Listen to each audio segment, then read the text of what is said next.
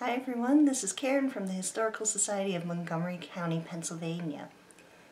In this month's video, we're going to head down to Cheltenham, Montgomery County. As some of you may or may not have heard before, this area of the county was known for having Camp William Penn in the Civil War. This camp was a training facility, and in fact it was the very first training facility organized by the U.S. government to train black troops. At that time they were called the United States Colored Troops. During the American Civil War, black men were not always allowed to join the various troops for the Union side of the Civil War. And it wasn't until July 17th, 1862, that Congress actually formally passed a bill authorizing President Lincoln to essentially allow the United States federal training facilities to allow black men to enlist in the Union Army. Some states did allow some men to join prior to this, but in many cases, men who wanted to fight in the war were often turned away. Camp William Penn was formally opened on July 4th, 1863, and it trained troops until August 3rd, 1865. They did like the general Cheltenham neighborhood because it was close to the city of Philadelphia, had access to railroads, and you had Lucretia Mott and a lot of other Quakers who were known to support abolition in that neighborhood. So ultimately, they ended up setting up the camp on Edward Davis's land. He was the son-in-law for Lucretia Mott, and the land was close enough to Lucretia Mott's home, known as Roadside, that she could actually see the parade grounds from some of her windows. Camp William Penn became the first and largest training ground specifically funded by the U.S. government for the training exclusively for black troops in the Civil War. Once it was confirmed that Camp William Penn was going to be set up in Cheltenham, a lot of local organizations such as the Union League, as well as local activists in the area, were raising money to finance the camp, and they were also going into the neighborhood to recruit men to enlist in the Union Army. Unfortunately, even when the men enlisted into the regiments at Camp William Penn, there was still a lot of racism they had to face. There were still a lot of people who didn't think that black men would be as good as a soldier compared to their white counterparts. So there are several cases where you see some tension and sometimes even violence between the black soldiers and the white citizens living in Philadelphia and in the Cheltenham area. One such incident of some of the racial tensions at Camp William Penn occurred on August 10th, 1863. There are a lot of stories about an interaction between a sentry of the camp, Charles Ridley, and a civilian, William Fox. Stories go that while on duty, Ridley encountered Fox, who was along the fence, and Fox was harassing him. And Ridley ended up shooting Fox, and he later ended up passing away.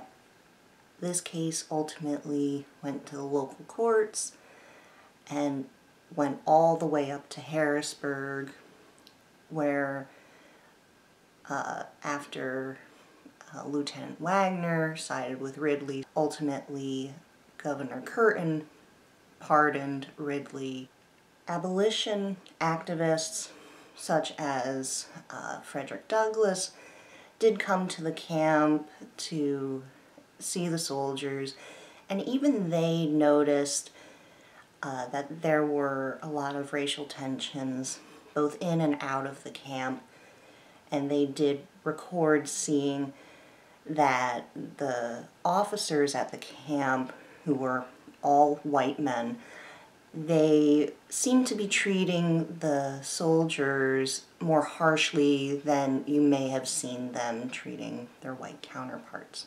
The leaders and officers of Camp William Penn were exclusively white men. The head leader was Lieutenant Colonel Lewis Wagner, who had been severely injured in the Second Bull Run battle on August 3rd, 1862. He eventually was released, saying he was unfit for active duty. And he actually volunteered to lead this camp. And there are many accounts of him siding with his soldiers when issues of racism evolved. You even see that when the soldiers were ready to be mustered out with their regiment, they would often parade through the local city, which was standard practice at that time. And at first, some of the regiments were not permitted to walk and parade on their way out towards the battlefield. And Wagner actually stepped in for some of the later groups and did get them the right to muster out and parade through the city.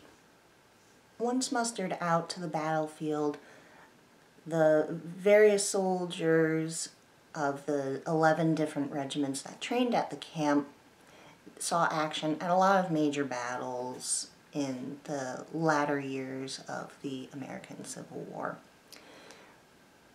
Just shy of 11,000 troops were ultimately trained and mustered out at Camp William Penn. Of these soldiers, some of them did go on to earn the Medal of Honor. Two such cases were Thomas R. Hawkins, who was a private in the 6th U.S. Infantry. He was given the Medal of Honor for rescuing his regimental colors. Another Medal of Honor recipient was Alexander Kelly of the U.S. 6th as well. He was a first sergeant. He received this medal for seizing the colors which had fallen near the enemy lines and raised them and rallied the men during a time of confusion and great danger in this battle. The 43rd U.S. colored troops were there at the time of the Union Army pursuing Robert E. Lee after the Battle of Petersburg, and they were also present during the surrender at Appomattox Courthouse on April 9th in 1865. Members of the 22nd Colored Troops were also involved in going after Lincoln's assassins. Today, in 2022, unfortunately, there's not much left physically to remind us of Camp William Penn. The majority of the grounds that house this camp, or this training facility, is now row homes. The only 3 visible signs of the camp are a state marker made by the Pennsylvania State Historic Commission, and this marker is located at Keenan Street and Cheltenham Avenue.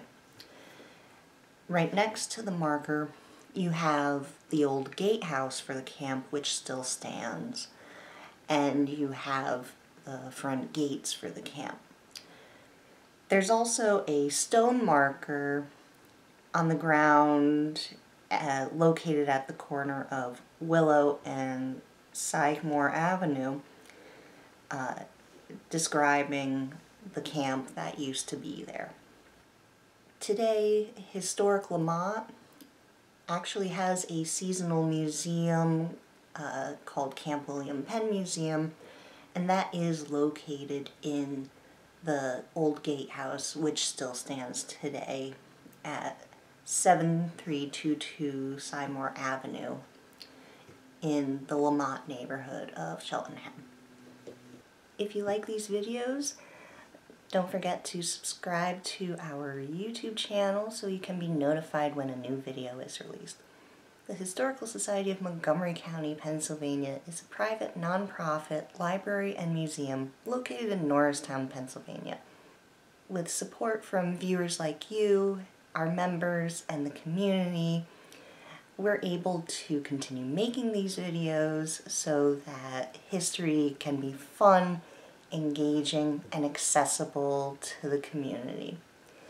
Please consider donating by clicking on the link below, which will take you to our website. Thank you for your support, and we look forward to seeing you in our next video.